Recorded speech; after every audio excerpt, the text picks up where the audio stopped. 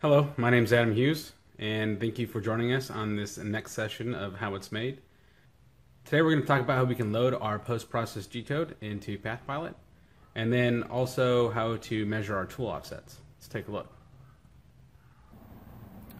First things first, our program tells us what tools are needed in the setup list here. So what I need to do is go to my offsets in my PathPilot program to make sure that everything listed with the proper T callout tool blank, right, matches the tools here, and then also has the right height offset so that I don't run the tool into my table. So we can measure these offset values. For instance, let's go to Superfly T21. Actually, let's do this 1/4 inch mill. That's T11. So I go to offsets, look for T11. It's my 1/4 inch. It measures 2.84. So let's take a look now at what the actual measurement of that tool is. So here we have our granite block and our tool holder and our tool in there, and everything's locked and tightened up. So what we do is just go ahead and tap that there, and you can see it reads 2.840. So we're good. That means this tool is ready, and you're going to repeat that process for every tool that you're using in the program. So I have all the tools that I need. I have all the heights correctly inputted. I got my Superfly, I got my quarter, I got my drill, and my countersinks. And I've also gone ahead and set up the stock in the vise. And also I just have like a little indexer so I can repeat this over and over again. I don't have to refine 0 every time. And we're ready to machine. Alright, so the next thing I have to do is tell the machine where G54 is, right? We've programmed it. We've told it that G54 is actually right here at this corner. And I just need to make sure that the machine knows where that's at, so that when we run all the tool paths, it doesn't run into anything, doesn't break a tool, so on. And I've selected the tool 100, which is my Heimer sensor, and it automatically knows, the program knows how tall this is when it's at 0. So if I move Z down and touch off, I'm going to make this go around twice, 2 millimeters of movement. The ball is 2 millimeters in diameter. Find 0, just like we have there, and then record Z0 in PathPilot. We'll do the same thing for X and Y.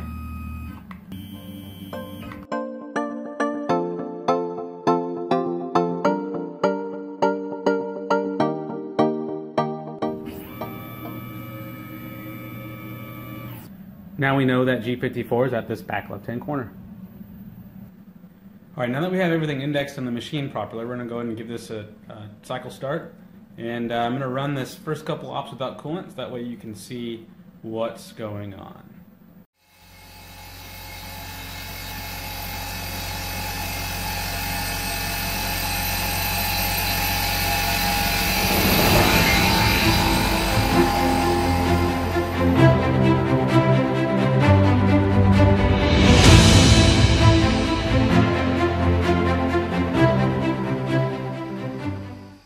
Now PathPilot is calling for the next tool, T11, which is our 1/4 inch end mill. You can also see we get a really nice preview of what everything looks like. So the red we've already completed, and then the white is what we have to go.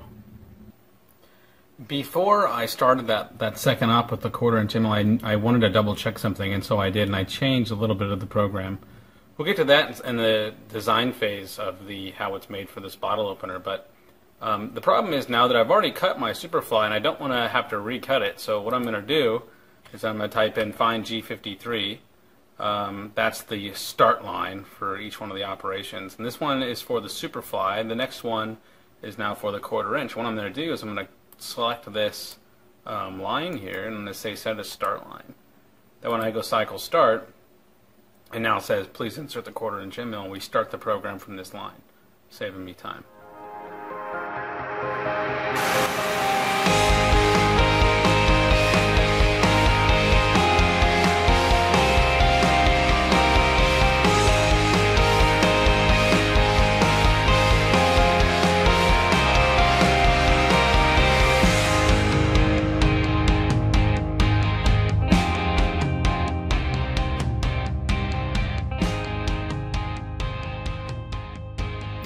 So the 1/4 inch end mill has completed, and this is what the part looks like after that pass.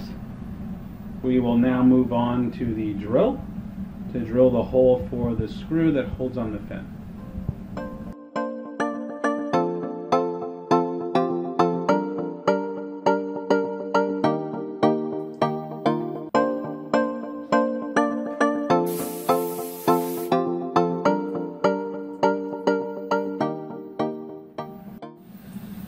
The next operation is the countersink for the hole so that the countersunk screw fits in there nice and flush.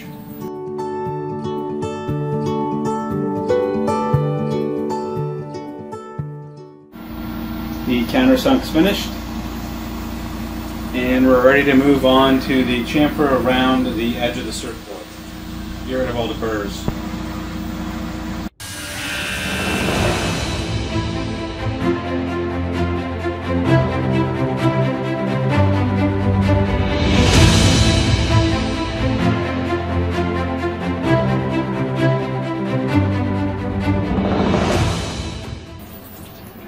Alright, now the countersink has done the deburr on the edges and then also done the deburr on the inside of the GoEngineer logo. And now we're going to put the text in on the top of the board.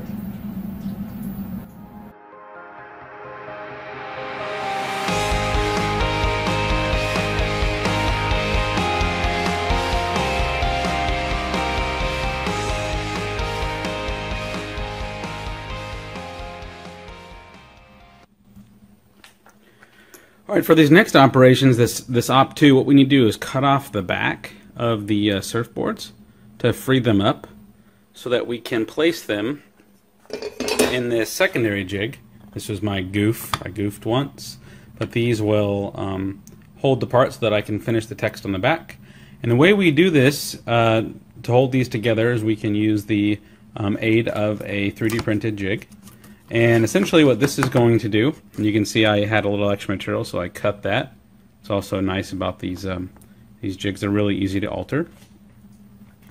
And this is going to be placed into this guy here, like so.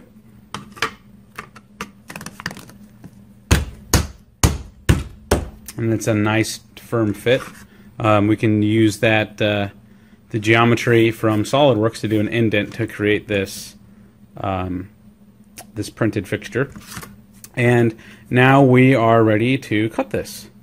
So I'm going to place this in the vise with the parallels underneath each one of these little edges. Again, using this as support, the two parallels will sit along these two edges, and then we'll trim off the top. So let's take a look at how that looks. Alright, so here we are in Op 2. We got our 3D printed jig holding the bottom there. That way when we face off the top, it's going to hold all three of the surfboards underneath and keep them from moving. Also note that you have enough clearance here for that face operation so it doesn't hit anything. My sanity check. Great, so let's test this out and see how it works. I have re-zeroed Z, but X and Y remain the same.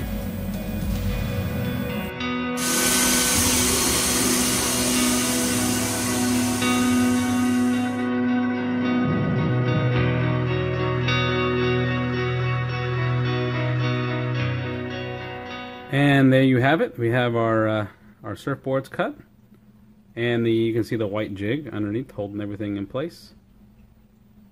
And now all I gotta do is take a Dremel to those little sections, and my surfboards will be cut free.